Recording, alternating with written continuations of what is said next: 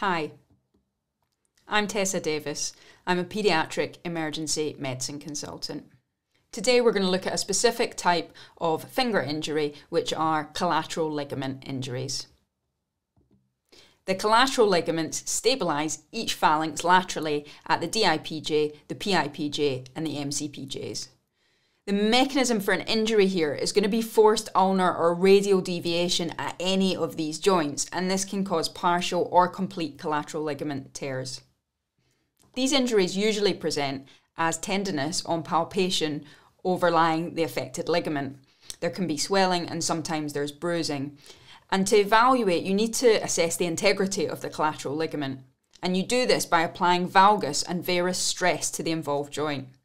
You should do it both with the joint in full extension and with the joint in 30 degrees of flexion. And what you want to do is compare the laxity of the injured finger with an unaffected finger.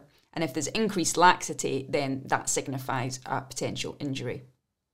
Remember here that you should do an X-ray to rule out any avulsion fractures because you can get these at the insertion of the ligament.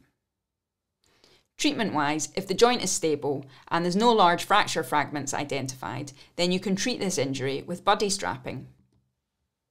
You can see an example of buddy strapping here. It's fairly straightforward and you're just taping one finger to the finger next to it. But a good tip to remember is that if the ring finger is involved, you should secure it to the little finger rather than the third finger. And that is because the little finger is naturally extended and it sticks out, and essentially it's easily injured if it's exposed.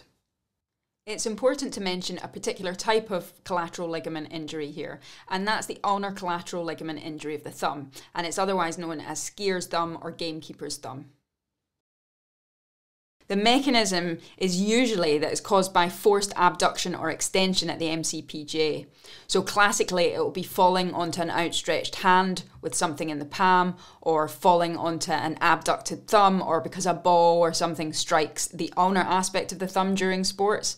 And that force stretches or it tears the ulnar collateral ligament, and you'll get complete or partial rupture of the ligament, which can be associated with an avulsion fracture.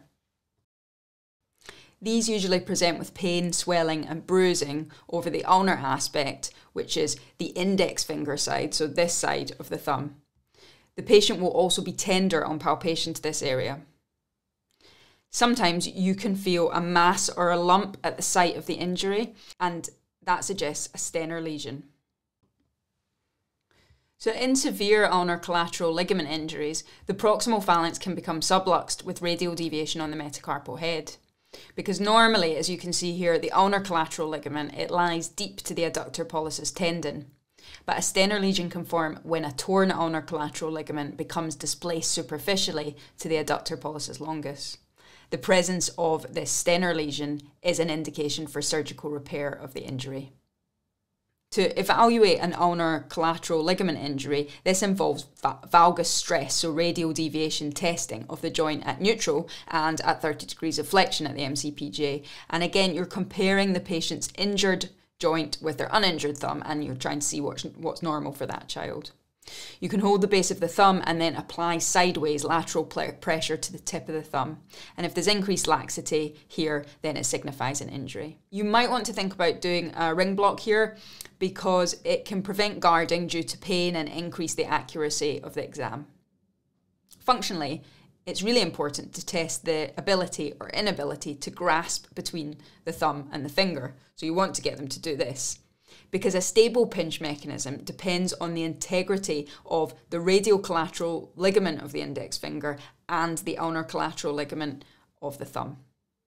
Remember to do an X-ray to rule out an avulsion fracture, and if you've got an avulsion fracture, you're going to see it at the ulnar corner of the base of the proximal phalanx. You might need to do an ultrasound or an MRI to identify an ulnar collateral ligament tear or to diagnose the presence of a Stener lesion. Treatment here, it could be non-operative, so a partial ulnar collateral ligament rupture could be treated conservatively. But conservative management is going to involve immobilization of the MCPJ in a thumb spica cast or thermostatic thumb splint. You can see an example here. operative treatment, so if there's complete ulnar collateral ligament rupture or there's a Stener lesion, these are indications for early surgical repair.